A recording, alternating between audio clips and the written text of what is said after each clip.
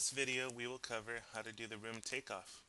To begin with, select the Draw Rectangular Room button located in the upper left, and begin by drawing all rooms on the blueprint that are a simple rectangle.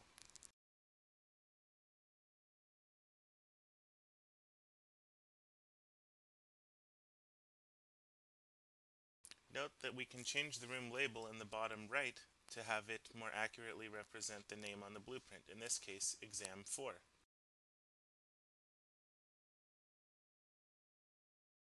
We can then select again our Draw Rectangular Room tool and click from the top corner and hold down our mouse cursor until we reach the other corner of the room and let off to draw our rectangular rooms.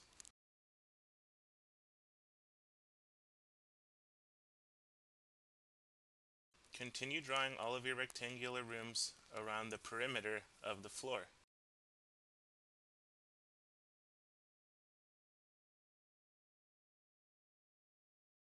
For rooms that are identically sized, we can right-click, select Copy, and then paste our rooms into the program using Ctrl-V and clicking when they are lined up with our walls. This will save some time on rooms that are the same.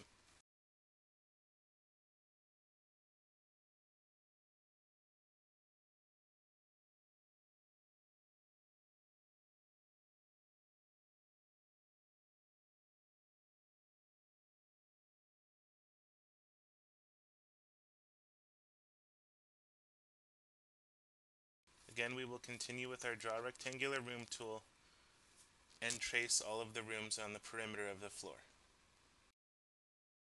We will skip these physician rooms for now since they require the Free Draw tool, and we will continue with the rest of our rectangular rooms.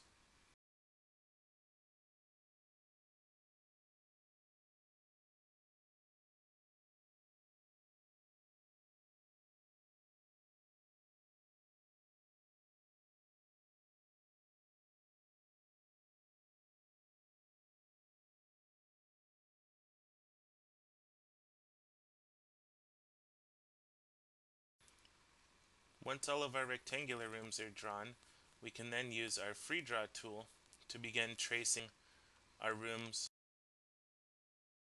In this example, we will start and begin tracing, and you'll notice that I have my crosshair and angle lock selected to help increase the speed when drawing rooms with 90 degrees or 45-degree walls. When done, I can simply close out the room or hit the Close Shape button located at the top.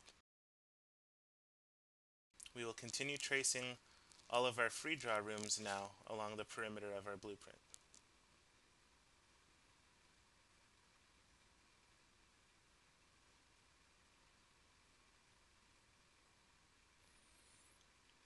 Note that since our angle lock is set on 45, we can snap right to that wall and can continue tracing in a quick fashion to speed up our estimating process.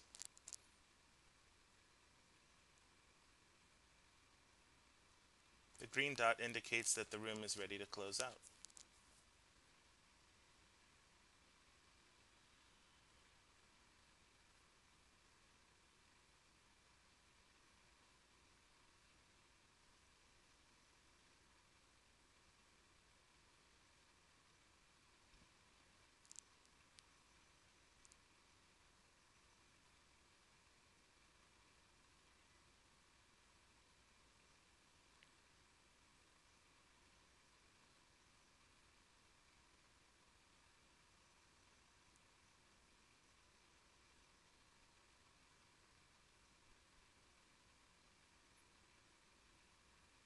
In this manner, we will continue along tracing our free draw rooms until all of our rooms in the perimeter are done.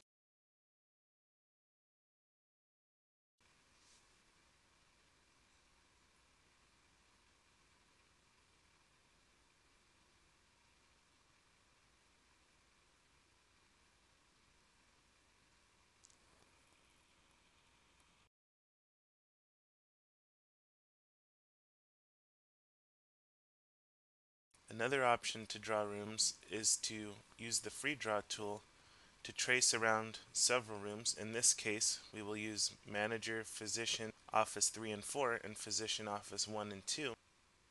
We will trace around, and when the trace is complete,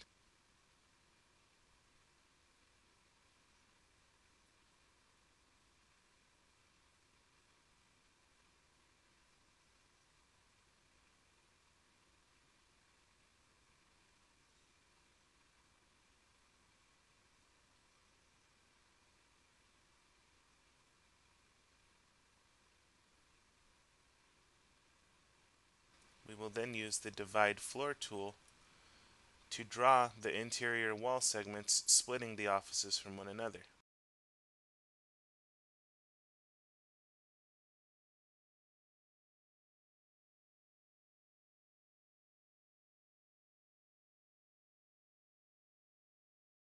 When we have divided the floor of this room that we are drawing, we can then go up and select the Split Room tool to break these into the 3 offices. In this manner, we can speed up our estimating process by drawing a few less walls. Before we begin drawing our doors, we can go up to the System Setting menu located in the upper left and go to Other Room Properties, and this is where we can change information such as our wall size or our default door, in this case door without leaves. We'll click Apply, then OK, and then we will begin applying our doors to all of our rooms. We will simply line up the door with the gap in the wall and begin placing our doors by left clicking on our mouse. We will continue this all the way around the perimeter for all of the rooms we have drawn in.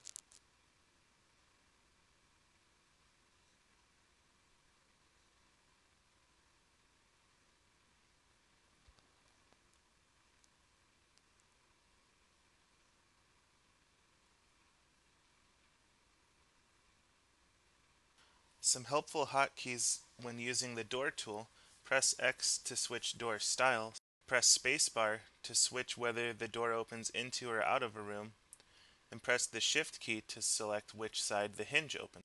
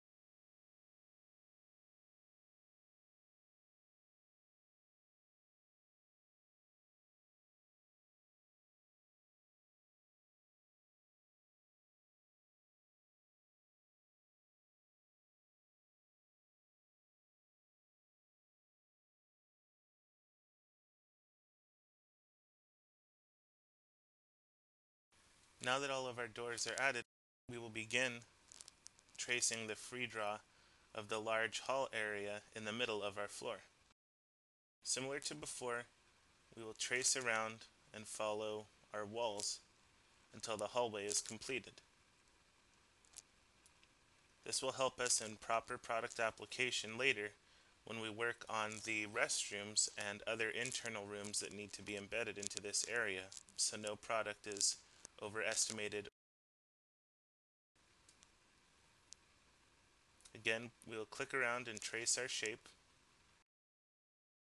using our crosshairs to line up with the center of the black lines for the wall.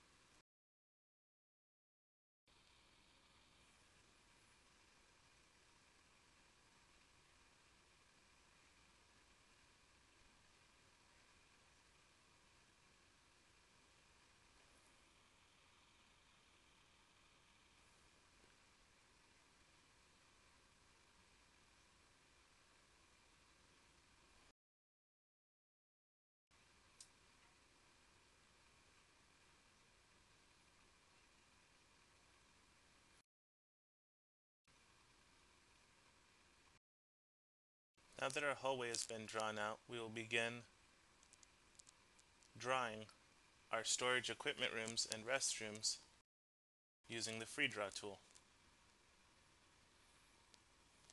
Again, we will simply trace our walls and close out the room when we are finished.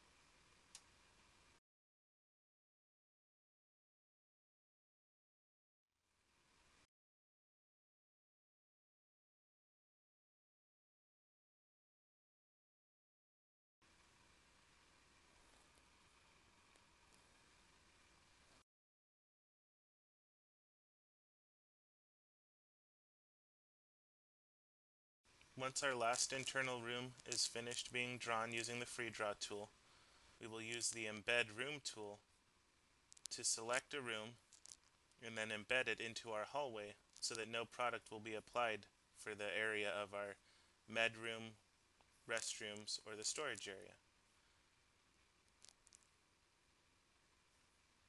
We will click on the room we wish to embed and then go up to the Shape Edit menu on the far right and select Embed Room. We will then repeat the process by clicking on the restroom and then clicking Embed Room.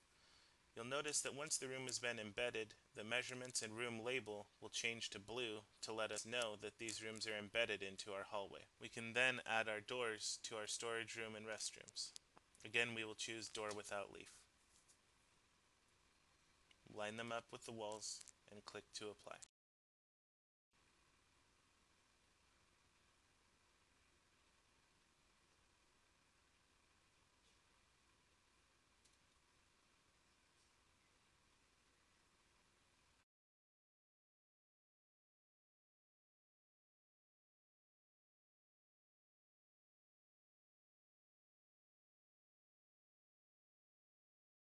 Once our doors have been added, we can then select the Takeout tool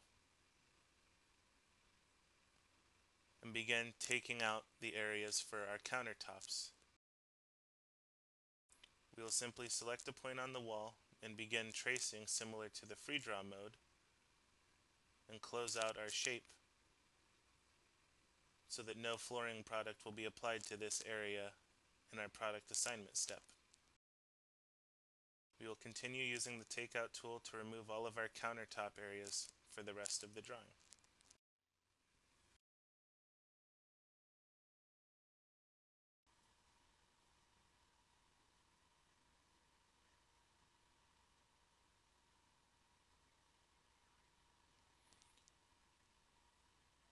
For common cabinet layouts, it is also possible to copy and then paste a cutout to save time.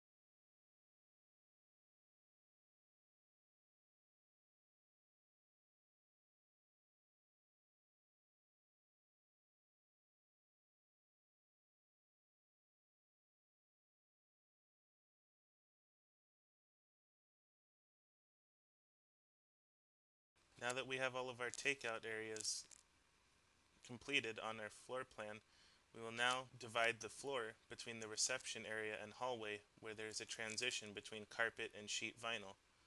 To do this, we will select our hallway by clicking on our room. Then we will go up to the Shape Edit menu, select Divide Floor, and locate the point along our wall where we wish to left click and then divide our floor for the transition area.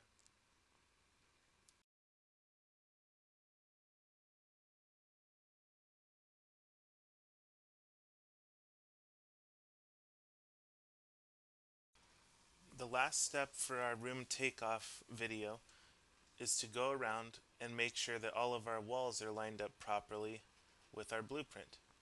To do this, we will left click a room, in this case Physician 1 and 2, and then we will grab the handle located in the middle of the wall and then drag the wall over until it lines up with the wall on our blueprint. We will then do the same thing for our north wall so that our doorway will line up properly with the wall of our hallway so that product can be applied evenly into both rooms. You'll see that as we get close, there is a dotted line indicating that the shared wall will now share the common doorway.